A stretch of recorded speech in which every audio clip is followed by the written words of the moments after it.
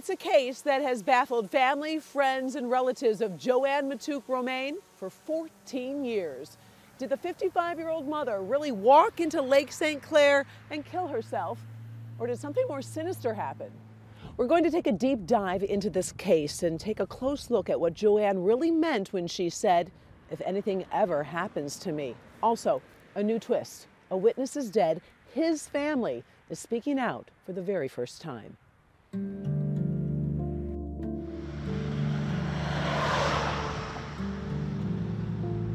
Sometimes the secrets of a small town can make your heart stop. And she goes, "If something ever happens to me, look to him." A local mother reportedly walks into the icy waters of Lake St. Clair and kills herself. The first clues at the scene showed a single set of footprints across from the car into the water. Police say it was suicide. I believe firmly that this is a murder. But why? You know, she walked in on something, she heard something she shouldn't have known. Signs of a struggle kept quiet. Questionable police practices. It's perplexing that a car left in the parking lot of a church, in the aftermath of a church service, would raise the alarms of a police officer just on his nightly rounds. Mysterious missing keys suddenly reappear, and evidence collected donated to charity. It was so out of typical police procedure that alone is suspicious. A community on edge. 2 police departments find themselves in a lawsuit because of the way the case was handled. He said the interviews of those individuals, basically to clear them. I said we don't clear people. And now, for the first time, the man at the center of the controversy related to JoAnn Matouk Romain's death comes forward. This is just a pure and simple evil witch hunt. He sits down for an exclusive one-on-one. Did you threaten JoAnn? Face to face. I do have to ask about that phone call because that's where this whole story starts. Never before seen documents. Tells the whole story for me. This quiet little community has no idea what's about to be revealed. And you say I'm being followed and all of a sudden she's missing? Yeah, you're not paranoid. You thought the story was over? It begins right now on Dateline Detroit, Secrets of a Small Town. It was 11 years ago, police say JoAnn Matouk Romain walked into Lake St. Clair and killed herself. The case is still open. Her family believes she was murdered. Tonight, a closer look at this mystery. Why are there so many unanswered questions? And why, when you want to talk to people about this case, so many are afraid or worried to share what they know.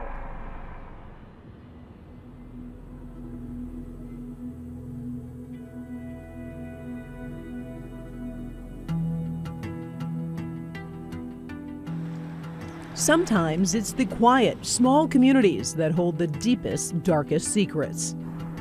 Is it just because they want Grosse Pointe Farms to be this safe haven of beauty and crime-free utopia?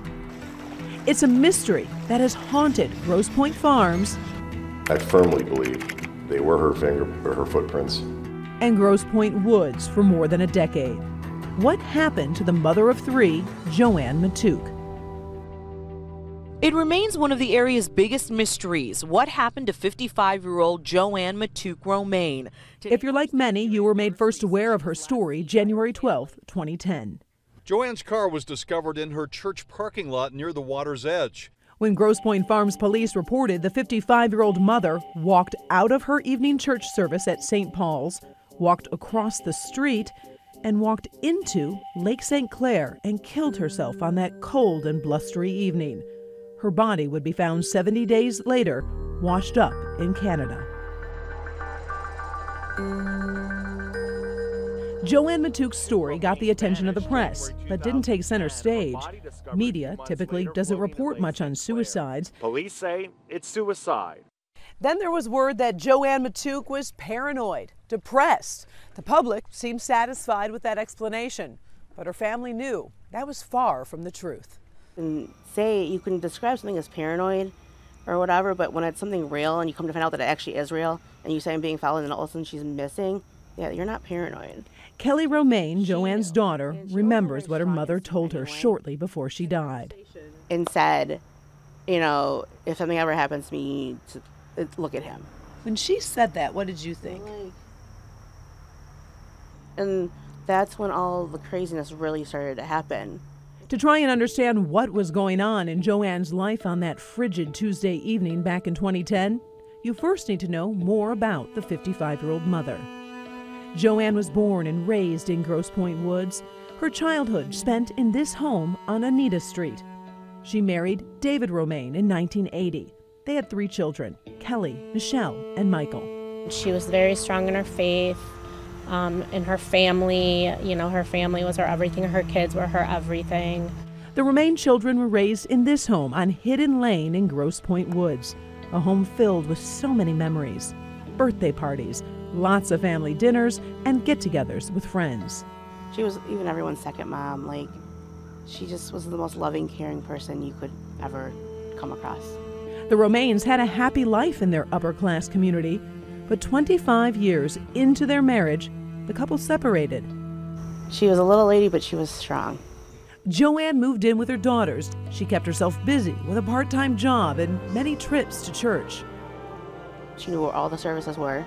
She would regularly go to church once a week, sometimes 2 or 3 times. You know, she always knew where there was a shorter service or a full service, or she knew where she could pop in. St. Paul on the Lake in Grosse Pointe Farms was one of the places you could regularly find JoAnn, frequently stopping in for a quick prayer service. This is where she was on the evening of her disappearance, attending a 7 p.m. prayer service. According to investigative reports, at 7:20, a witness saw JoAnn exit the church. A minute later, another witness at the church said she heard a car alarm go off. She looked. It was a Lexus. JoAnn drove a Lexus. According to police reports, a third witness saw something strange at 7:50. A man who seemed out of place, wearing a lightweight coat and scarf, running strangely along the lakeside of Lakeshore Drive. Police would later find that scarf here on Lakeshore Drive. According to police records, put it into evidence, and then later donate it to charity. Just one of the questionable police practices you'll see as we go through this mystery. Meantime, Kelly and Michelle Romain got home about 9 o'clock after eating dinner out. They wondered why their mother wasn't home yet. It's like a calling her. We're like, okay. She's not answering. Maybe their mom turned off the phone in church, they thought. But worry started to grow.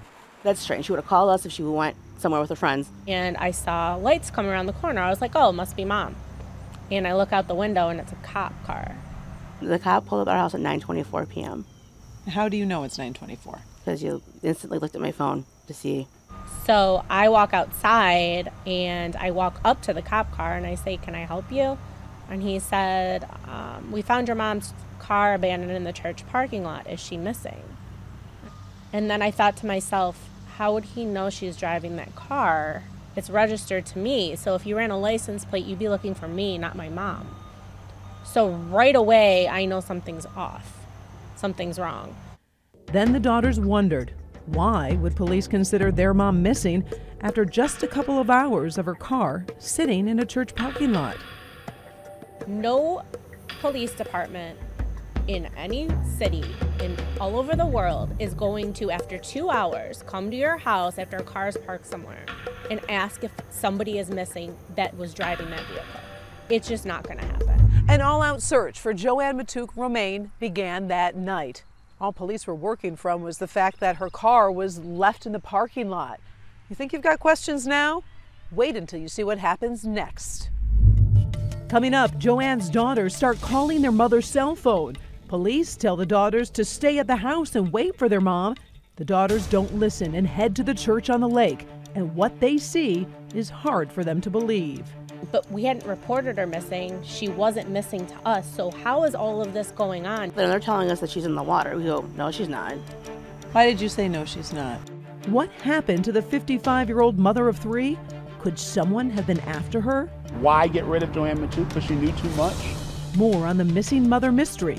And later on Dateline Detroit, Secrets of a Small Town. Breaking his silence on his relationship with his cousin, JoAnn. Did you threaten JoAnn? Absolutely not. Did you ever threaten JoAnn? Never. Never. I had no reason to. I like JoAnn. Tim Matouk comes forward, sharing details of what he was doing the night JoAnn went missing. When we come back.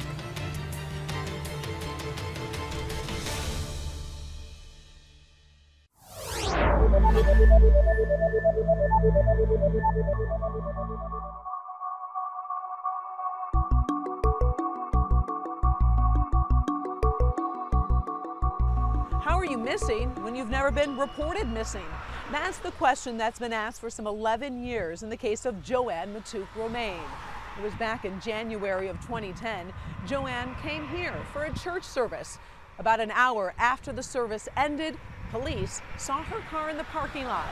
They grew suspicious and started to investigate. They contacted her daughters. Her daughters at first said they weren't worried. They never reported her missing. Moments later, Kelly and Michelle frantically started calling their mom's cell phone. No answer. They decided, against police advice, to head to St. Paul on the Lake Catholic Church. It looked like a straight out of a movie scene. Bright lights, chaos, and a full-fledged crime scene greeted them as they approached the church that night. It was a search for a missing person who was never reported missing. As we're driving up Lakeshore, there's a helicopter circling the water with a spotlight. There's caution tape surrounding the vehicle. There's officers all around, like a crime scene, but we hadn't reported her missing. She wasn't missing to us. So how is all of this going on? Then they're telling us that she's in the water. We go, no, she's not. Why did you say no, she's not? Not our mom. Our mom would never be in the water. She did not like the water. To understand how we got here, we need to rewind a few hours.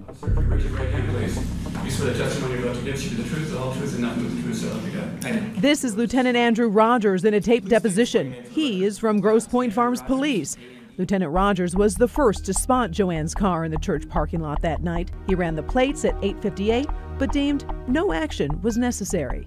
Do you know if there were any footprints leading from that car to the embankment? I did not see any footprints leading from the car across the roadway.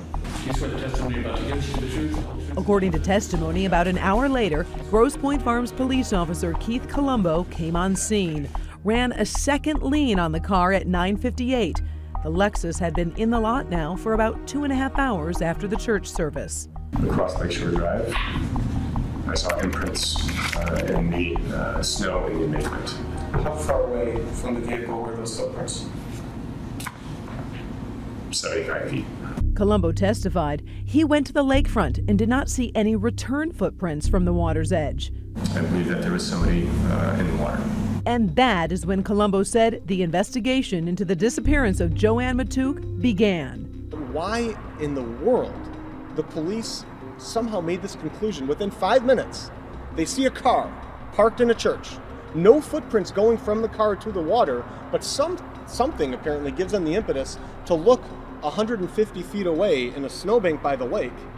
The absurdity of coming up with that conclusion within 5 minutes without a person being reported missing, without doing an investigation into whether or not she was missing. Now I want to show you the scene, minus the snow, of course. According to police, JoAnn Matouk left the church, crossed the street, and then came here to this embankment.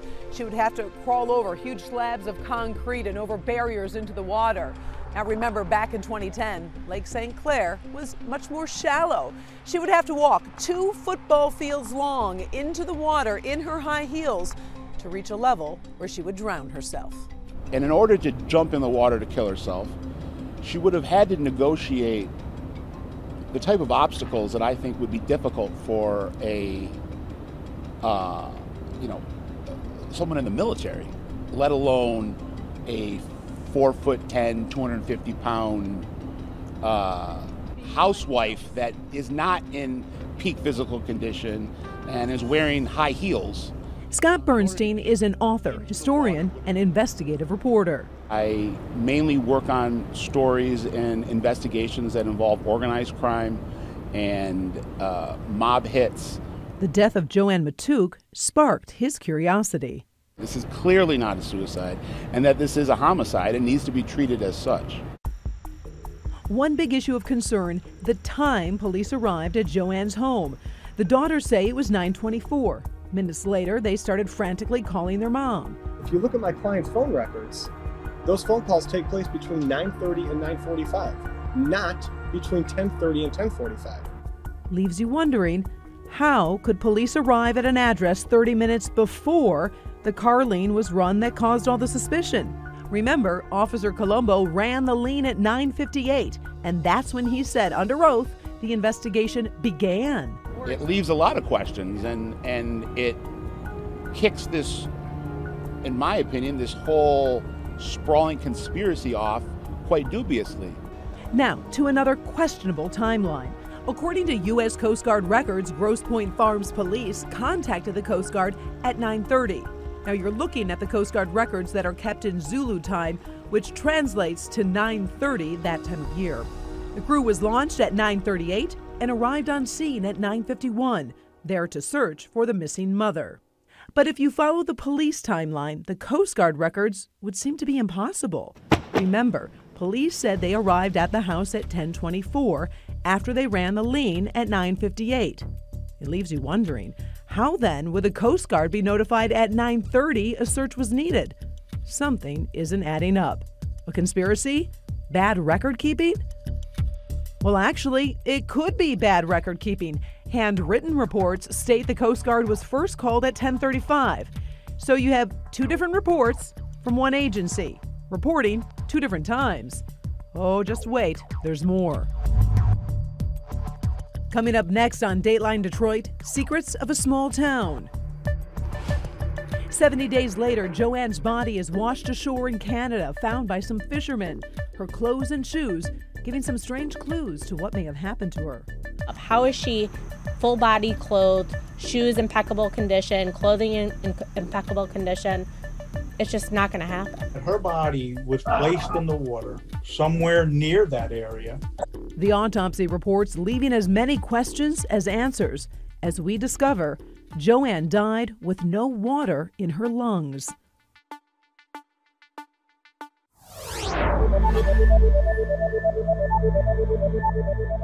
And I don't feel like you need to be Ben Casey or Perry Mason or a character on Law and Order SVU or CSI to come to the conclusion that this is not a suicide. This is clearly not a suicide, and that this is a homicide and needs to be treated as such. Murder or suicide? That's the question that has been asked for 11 years in the death of JoAnn Matouk. Her body was found in the Detroit River. The case is still open. No one has been charged or arrested. But there is a person at the center of controversy in JoAnn's death, her cousin, Tim Matouk.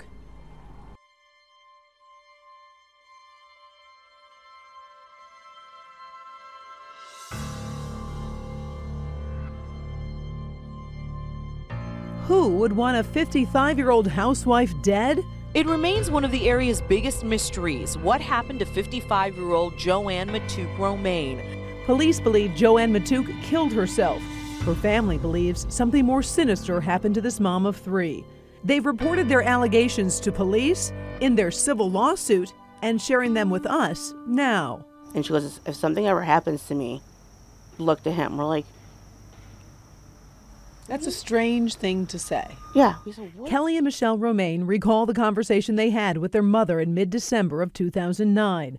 They told police her mother was talking to her cousin Tim Matouk on the phone that day while they were in the room.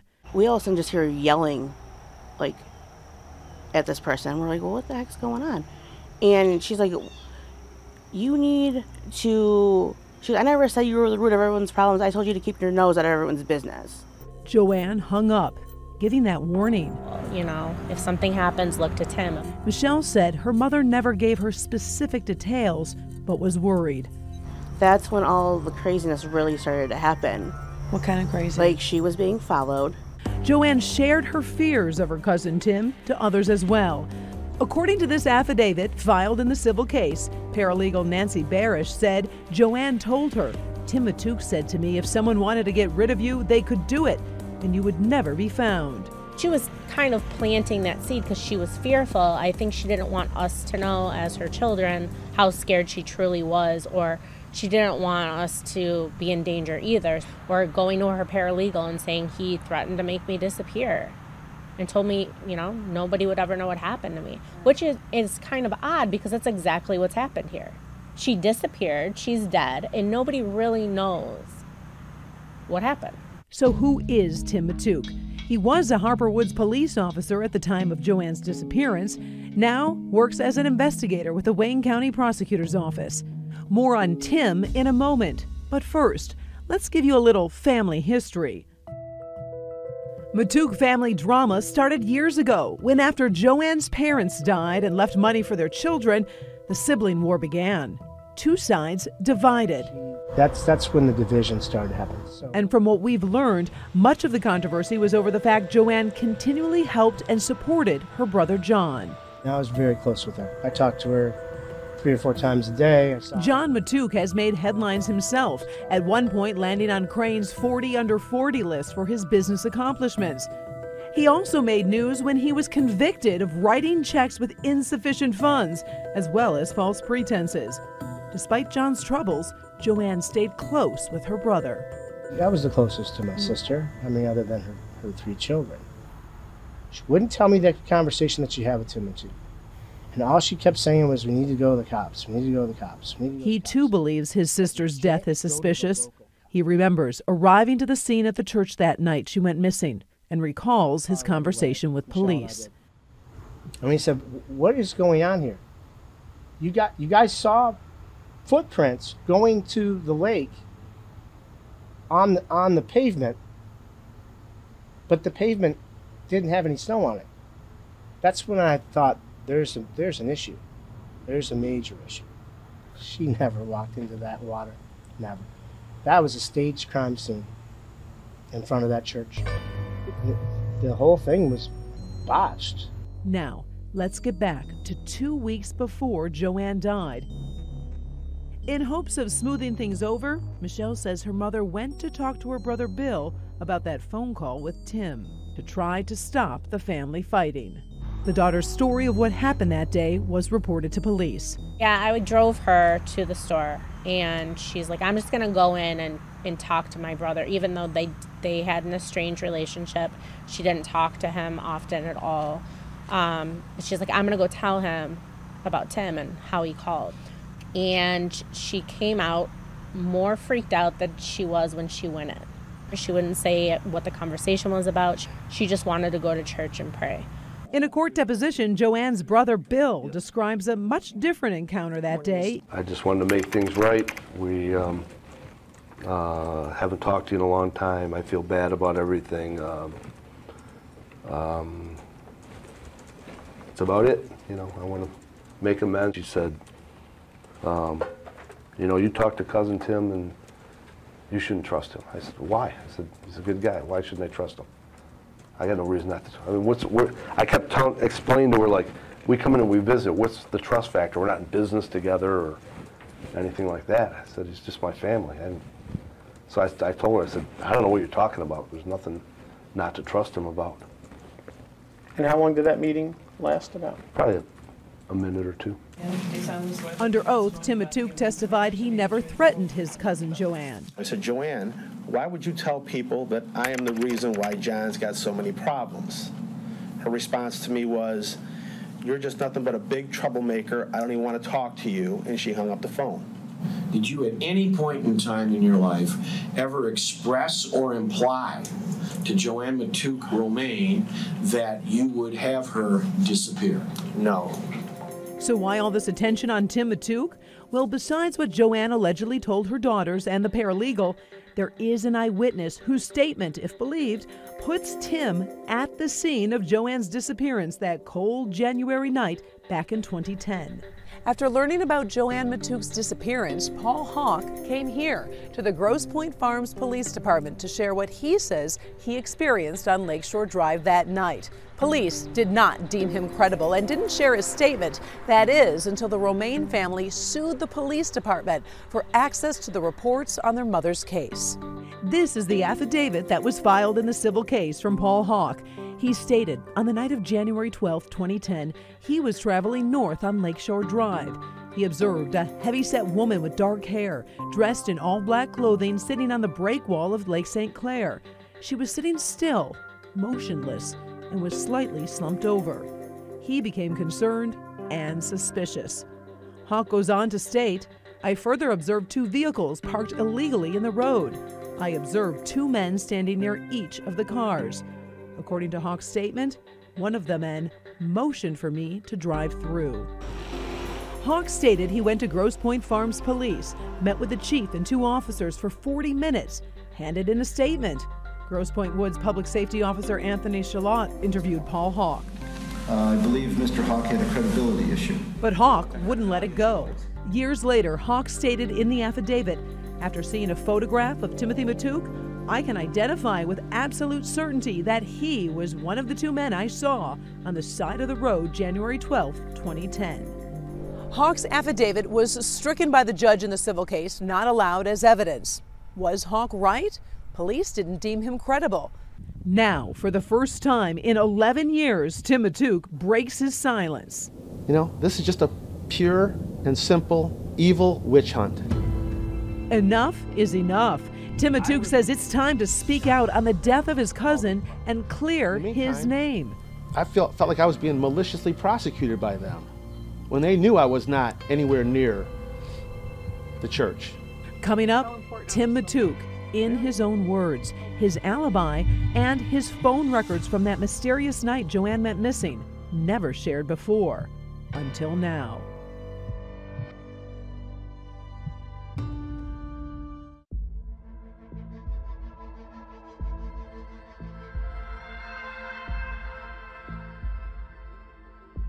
"55-year-old JoAnn Matouk Romain left this Grosse Pointe Farms church on a cold night in January of 2010, never to be seen alive again. Did she have enemies? Well, according to JoAnn's daughters, JoAnn was fearful of her cousin, Tim Matouk, after a heated conversation they had on the phone weeks before she died. According to court records, JoAnn told a paralegal, Tim Matouk said to me if someone wanted to get rid of you, they could do it and you would never be found. According to tape depositions, Tim Matouk's name was brought to the attention of Michigan State Police after JoAnn's death. So did you conduct interviews of Tim Matouk and the other person that was mentioned? No. And is there a reason for that? Yes, because in assessment of the case, I asked him what resources did he need. He said the interviews of those individuals, basically to clear them, or with the case or the allegations or something to that effect. And the terminology that clear, I said we don't clear people. Who used the term clear, you or him? Pazahowski did. Pazahowski asked you to clear Tim Matouk and this other person. Yeah. Pachowski is Andrew Pachowski, at that time head of Grosse Pointe Woods Detective Bureau. He has since become the public safety director in Huntington Woods. Andrew Pachowski was unwilling to talk to me about this case. Meantime, Tim Matouk was never interviewed as a suspect in the case, never charged, but has always been a constant target of JoAnn's daughters. Tonight, he's breaking his silence, talking about the accusation he killed his cousin. What made you decide you want to talk? Well, now the lawsuits are over, and there's really nothing more for me except for trying to clear my name and my reputation. I mean, they've tried desperately to ruin my career. 64-year-old Tim Matouk is an investigator for Wayne County Prosecutor Kim Worthy's office. He's worked on many notable cases. Back in 2010, Tim was a detective for Harper Woods Police. Well, I'm a hardworking family man. I've been in law enforcement for over 36 years, 37 years now. And, I have a beautiful family. He says his image has been tarnished because of accusations of murder from JoAnn Matouk Romain's daughters. This is just a pure and simple evil witch hunt. So tell me about your relationship with JoAnn Matouk. You know, I've always had a good relationship with JoAnn Matouk. As kids, growing up, she was a little bit older than me. But as we grew older and went off and got married and had families, we kind of went our separate ways, just like I did with most of the cousins. You know, I never knew till recently that she had an issue with me. I never thought we had an issue. That's why I made that phone call to ask her why would she go say that. Remember, we told you about that phone call Tim and JoAnn had a few weeks before she died, from the perspective of JoAnn's daughters. Kelly and Michelle Romain recall the conversation they had with their mother in mid-December of 2009. They told police her mother was talking to her cousin Tim Matouk on the phone that day while they were in the room. We all of a sudden just hear yelling, like, at this person. We're like, well, what the heck's going on? And she's like, you need to... I never said you were the root of everyone's problems. I told you to keep your nose out of everyone's business. JoAnn hung up, giving that warning.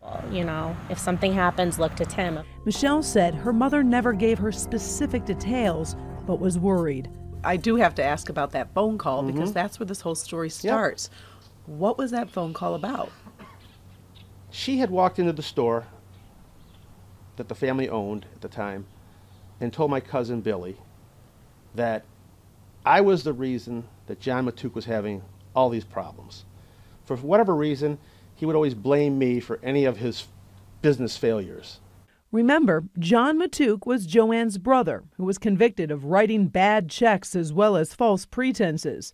I mean, I've never done nothing to her, and I've never done nothing to him. But apparently, their feeling was my involvement in law enforcement must have been the reason. I don't know. Other than that, I can't explain it. So when you picked up the phone and called her, why were you calling her? To ask her why she said that. And what did you say? I said, JoAnn, why would you go around telling people that I'm the reason why John Matouk has so many problems? She responded she didn't want to talk to me and that I was a troublemaker, and she hung up the phone. I mean, the conversation couldn't have lasted more than a minute. Did you threaten JoAnn? Absolutely not. Did you ever threaten JoAnn? Never. Never. I had no reason to. I like JoAnn. Now to JoAnn's death and the night she was last seen alive back in January of 2010. What were you doing that night? I was working. I was on duty, working with a Michigan State Narcotics Task Force. I was in the city of Warren, Michigan. My shift started at 2 and ran till 10 o'clock that night. The police officers in the deposition admit they didn't see you that night, but they were in contact with you. Matouk says that's typical on a surveillance team. What do you say to the family who says, yes, you were working that day, but you were on a radio, no one saw you, you could be basically anywhere in the state on one of those radios? Well, it's pretty far-fetched. First off, I would never risk my job over that. I would never leave my partners vulnerable in that position. And the lieutenant on the crew, he basically knows where everybody's at and where they're supposed to be. I think I would know, if someone was, shirking their responsibilities or trying to sneak out. Bill Hanger was the lieutenant from Michigan State Police who oversaw Matouk's unit that night. It would be very, very difficult, almost improbable for someone to be able to leave a surveillance, because if someone left, you're counting on every person there to communicate, and try and track the person as they're driving away. Matouk says his phone records from that night show he was in Warren. 21 calls made between 3:49 and 8:54 the night JoAnn went missing. How important are those phone records? Very important. Tells the whole story for me. And what about that eyewitness, Paul Hawk, who identified Tim Matouk as a person near the water's edge where JoAnn supposedly went in the water? I've never seen Paul Hawk in my life, and he's never seen me. Remember, Hawk's affidavit was stricken by the judge in the civil case. It wasn't until 4.5 years later that he identified me from a moving car at night. Tim says he wants the accusations to stop. It's just a constant abuse. It's just a constant harassment. And you just, at the end of the day, I want to clear my name. But remember, the case of JoAnn Matouk Romain is still not closed. From your gut, was JoAnn murdered or did JoAnn kill herself? I've listened to so many opinions. In my opinion, there's one set of footprints that go down to the water. That says a lot. None return. Now, whether she went down there for whatever reason and slipped and fell in, who knows?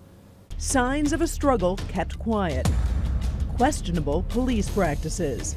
There's no sign, no evidence of any kind of violent crime that would warrant a DNA check. Mysterious missing keys suddenly reappear? There's definitely evidence of a cover-up here. This quiet little community has no idea what's about to be revealed. You thought the story was over? Just wait.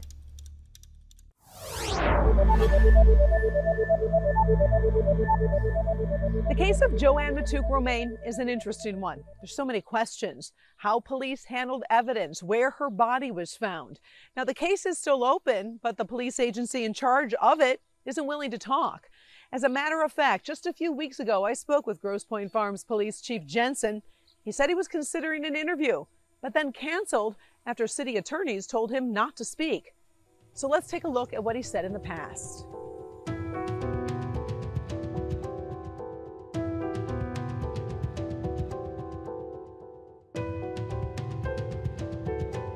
"11 years after the disappearance and death of JoAnn Matouk Romain, there are still so many questions."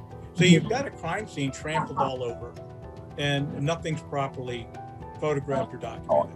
That is just one of the many criticisms of the Grosse Pointe Farms police, coming from 25-year veteran Martin County Sheriff Detective Salvatore Restrelli. Well, the one thing I want to say about the whole investigation that they conducted up there, it was so out of typical police procedure that alone is suspicious.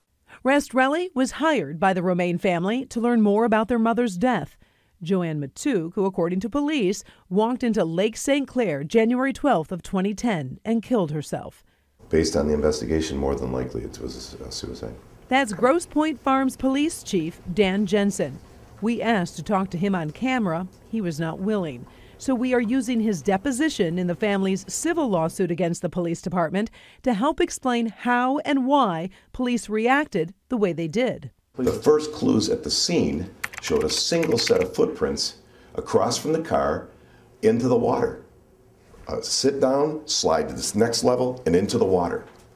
We went into rescue mode. There was not one photograph that could depict a high-heel shoe. There were work boots and probably, the medics or the policemen that were on the scene. You could see a few of their footwear impressions. None of the footwear impressions were taken with a scale in place. Every death investigation that is in any way suspicious, an accident or what people may think is an outright suicide, has to be investigated as if it's a homicide. Restrelli says there were numerous questionable police practices. First, the idea JoAnn walked to her death.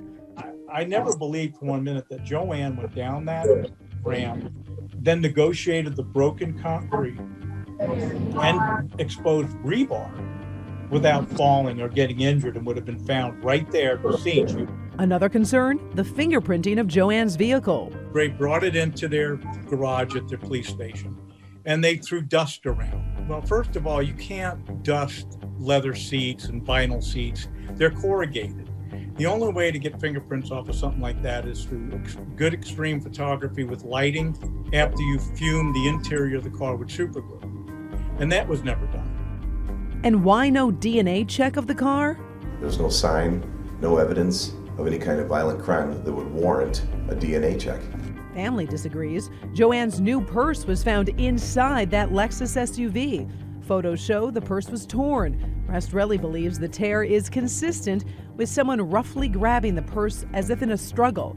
During Matouk's autopsy, a bruise was found on her arm. Like when someone grabs a purse off a woman's shoulder hard enough to bruise her. And then there's JoAnn's body, found 70 days after she disappeared by some fishermen in Amhertsburg, Ontario, near Boblo Island. Her body was placed in the water somewhere near that area. It just doesn't make any sense when you examine her remains, months later, where she doesn't have any of the typical things you would see on a drowning victim that would have traversed 30 miles of waterway. The detective pointed out JoAnn's shoes had no signs of being scratched, scuffed, or damaged. In the Canadian autopsy report, it concludes coroner believes that there is not enough cogent or convincing evidence that she did intend to take her life. Then there was JoAnn's death, ruled a dry drowning, meaning there was no water in her lungs. With a dry drowning, that means air is in your lungs, not water, which makes you buoyant. Dr. David Smith, who is an expert in the investigation of water-related deaths and accidents, stated in his deposition, "My belief that she was extremely buoyant and the documented lack of current, there is a high possibility that someone would have seen her floating." But we know crews searched and searched for JoAnn that night and the following day. She could not be found. Dr. Smith also stated, "Where she drowned and when she drowned, I believe, are subject to discussion." There's also a question about how the police handled evidence. Remember that man witnesses said they saw running strangely by the lake the night JoAnn disappeared? He reportedly had a black scarf on. According to one of the Grosse Pointe Farms officers' depositions, it was released out of the property system in 2015. It was donated in November of 2010. Clearly bad record keeping. And remember, this case is still open. Why release evidence? Then there are JoAnn's car keys. The very next day, after her disappearance, keys to her car suddenly reappear at the police department. JoAnn's daughters have said their mother's spare car keys went missing from their Morningside home about 6 weeks before JoAnn's disappearance. Keys that had gone missing a month earlier. No record of where those keys came from. No record of who gave them to the police. The officer couldn't tell me anything about this, and that gave me some very serious questions as to where he really got those keys from. Questions that I don't know the answer to. But his story makes no sense. And why, since the case is open, won't the Grosse Pointe Police Department talk? Why would you not investigate this case thoroughly enough to where you could really hang your hat on your decision? Is there a conspiracy, a cover-up, or just questionable police work? Our investigation continues. Coming up, did a meeting with federal agents really occur days before JoAnn died? I've had sources tell me that she actually had a meeting with the FBI. Was she paranoid? It wasn't because she had some mental issue or mental disorder that was causing her to feel like that. It was stark reality. Coming up, find out what her doctors had to say. Basically, everything about this case is disturbing. A 55-year-old mother of 3 dead, the case still open, and so many questions still more than a decade later.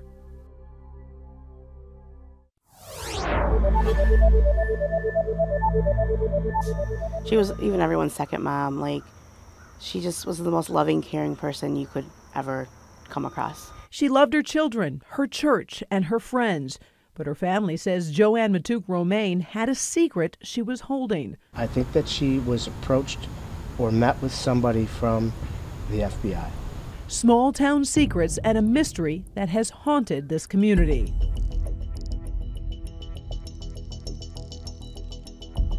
I believe firmly that this is a murder. But why? She walked in on something, she heard something she shouldn't have known. Some claim JoAnn Matouk was paranoid, but was she? She would come home and she was, someone was following me. We said, well, who? And she's like, it's somebody different every day, but there's somebody following me. And you say I'm being followed and all of a sudden she's missing? Yeah, you're not paranoid. According to this document from JoAnn's doctor, JoAnn did not have any psychiatric disorders, she did not have any suicidal thoughts, and she was a happy person. Another of JoAnn's doctors goes on to state her deep faith in Catholicism and her strong devotion to the welfare of her children mitigated against the risk of suicide. It wasn't because she had some mental issue or mental disorder that was causing her to feel like that. It was stark reality. Scott Bernstein is an investigative reporter who typically covers mob hits. The death of JoAnn Matouk Romain captured his curiosity. I've had sources tell me that she actually had a meeting with the FBI and the U.S. Attorney's Office in the days leading up to her disappearance. We did contact the FBI Detroit headquarters asking about that alleged meeting. An FBI spokesperson would only say they would not confirm or deny a meeting with JoAnn Matouk Romain occurred. So where do things stand in the death of this Grosse Pointe Woods mother? The case is not closed. There's a family that still believes it wasn't what we have determined it likely to be. So I would guess out of respect for that family, if more information, new credible information is presented, we would proceed accordingly. The Romain family did file a civil suit against both Grosse Pointe Farms and Woods Police Department and other defendants, seeking to hold them liable for claims related to the death of their mother. They lost the case not once, but also on appeal. The family holds out hope, much in part because of the judge's opinion in their case, where the judge states there are disputed facts in this matter that are very disturbing and to this day remain unresolved. The judge also stated the plaintiff's pursuit of this lawsuit meritorious and therefore denied defendants' request for attorney's fees and costs. Basically, everything about this case is disturbing. Her also insinuating and stating that the case that I brought forth was meritorious, but still we lost. It's unsettling. You know, there's a lot of questions. You can't go back now, but what I do know is what we uncovered during the course of discovery was dynamic. There is so much information, there are so many facts, and there's so many questions.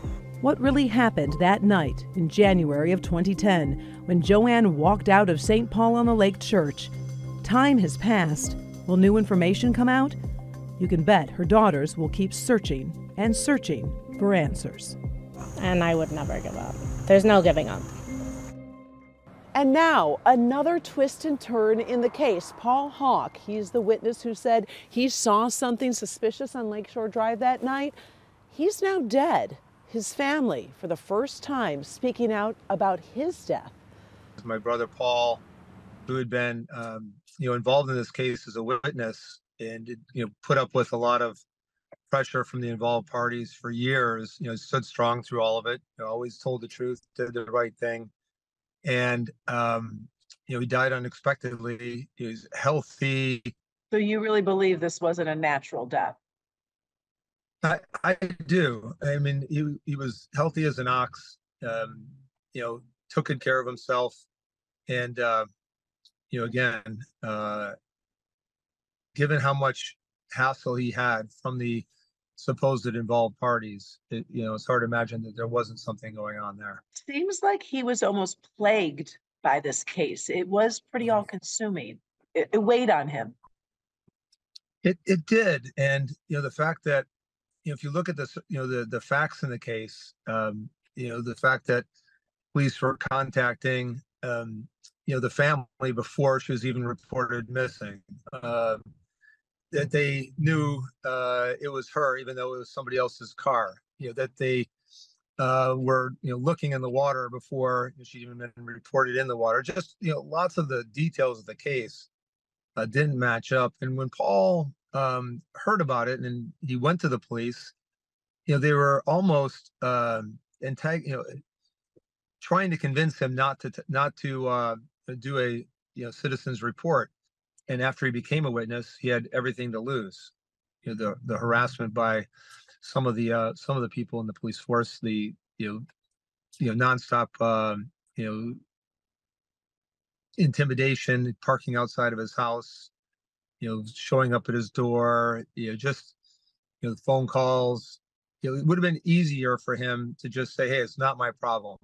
I didn't know this person. I'm not involved." It'd be easier just to not be involved. Instead, he stepped forward and stayed involved for 10 years. It's incredible to do that for a stranger, but that's the kind of person he was. John Aboud was a friend of Paul Hawk since the 3rd grade. They saw each other 1 to 2 times a week. He says he was worried about his friend after Paul started sharing what he saw the night JoAnn Matouk Romain disappeared. Paul was an honest person. He wouldn't make anything up. He wouldn't embellish. And his story never varied. What did he say to you about what he saw? He really didn't say much. You know, he wanted to keep me out of the loop. He says it would protect me. What do you think about his death? Very sad and tragic. I lost a good friend. Yeah. It's labeled undetermined, the cause of death. What do you think about that? I don't know what to think about that. You know, people die. He was under a lot of stress. It was a shock. As you can imagine, there's no real closure for JoAnn's children. Now, 14 years later, they still wonder what really happened after their mom walked out of this church. I caught up with Michelle recently to talk about her thoughts on this case. Do you think we would have been here 14 years later? No, I think, you know, with all the information that we have and all the evidence, you know, that there definitely should have been an arrest a long time ago. But, you know, we're here and it's 14 years. We're continuing to get information and, you know, we're hopeful that, you know, this could be the year. Paul Hawk is dead. He was pivotal in this case. I know that police officers did not think he was pivotal. What do you think now that he's gone? Paul Hawk was extremely critical to this case. He knows what he saw. He never faulted on what he saw. And all he wanted was justice, and he stood by that. And I think, you know, in his honor, we should continue to fight and continue to uncover this case. And I think, you know, there's a lot of suspicion and questions around his death. And his family, his friends, everybody is suspicious of how a 55-year-old could just die. We talked with his family, and they said that. They said he was healthy. They were hesitant at first talking. A lot of people are hesitant talking about this case, but they said, in their words, it was mysterious. Do you think it was mysterious? I definitely have my suspicions about his death. I know that he was very fearful that something could happen to him because he was a main witness in this case. And, you know, anybody that is involved or talking about this case fears for themselves as well. We had interviews scheduled today and they canceled. Yes. And what did they tell you? That they fear for their lives. So they didn't want to talk to us? So they didn't want to talk because they know the complexity of the case and they know that, you know, that there is, you know, a lot of evil behind it. We're standing here. This is the church where your mom was last seen. And it's 14 years later. What do you think? How do you feel? I feel that, you know, standing here today that we have fought and that we have a lot of, you know, questions, I think, answered, you know, through just evidence-based, through courts, through witnesses, but we don't have an arrest, and we want justice, and justice is an arrest. Somebody actually serving the consequence for her death. Why is this year hopefully going to be different? What do you think? I think that people, you know, as years go on, people have become fed up with what they have seen, and they want this case to be solved. You know, people know what happened. It's very obvious she was murdered, and they want justice for my mom. How are you doing? I'm good. I mean, I'm hanging in there, and I feel that as a daughter, I've done everything that I could possibly do, you know, to bring this case forward and to show that, you know, this was not a suicide, this was a murder, and we need to continue to put that at the forefront and let the citizens of the community know that as well. JoAnn Matouk Romain. Hard to believe it's been 14 years. What happened that night she walked out of the church? Suicide or something sinister? So many unanswered questions. Secrets of a small town.